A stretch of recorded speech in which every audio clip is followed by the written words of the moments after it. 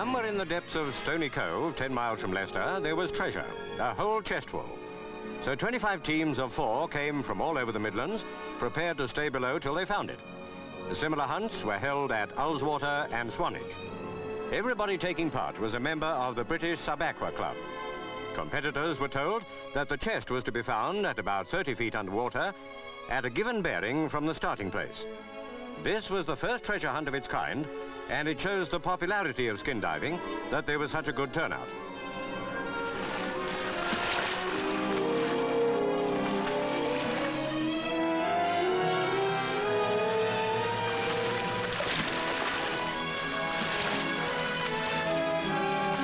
In the swim, but definitely not a diver.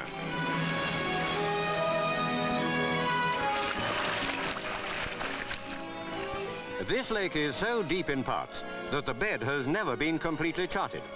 Naturally, the chest eluded the searchers for a long time. It was well worth the effort, as there was a prize of 100 guineas for the team locating it, and it's good sport anyway. But at last up came the treasure, a Matlock team bringing it to the surface.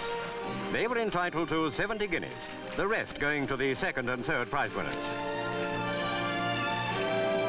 What excitement when the chest was unlocked. It was found to contain a lot of half-crowns and a scroll from Jamaica, that romantic land of pirates' treasure, commanding that the finder be awarded 100 guineas. All good, wet fun.